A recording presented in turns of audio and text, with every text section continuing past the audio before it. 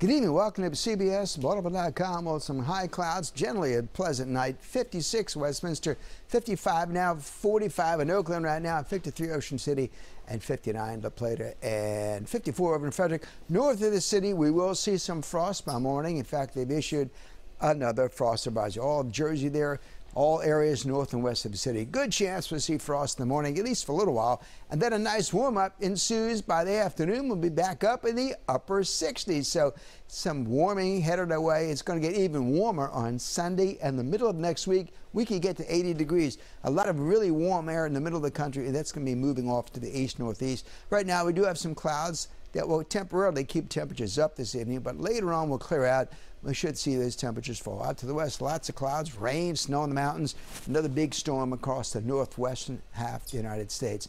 But for us, generally, as these high clouds move through the region, still going to be mainly dry. By Sunday, another weak front to the north could bring us a few more clouds, but all in all, we really do not expect to see any rain in the Baltimore region.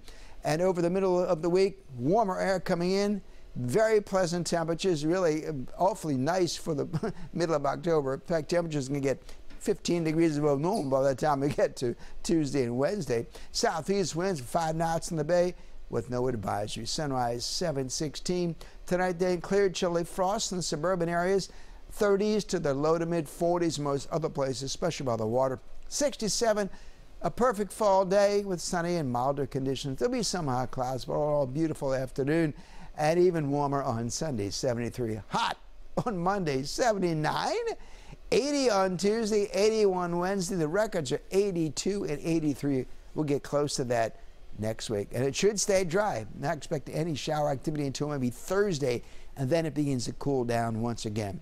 Have an updated look at the forecast coming up late tonight.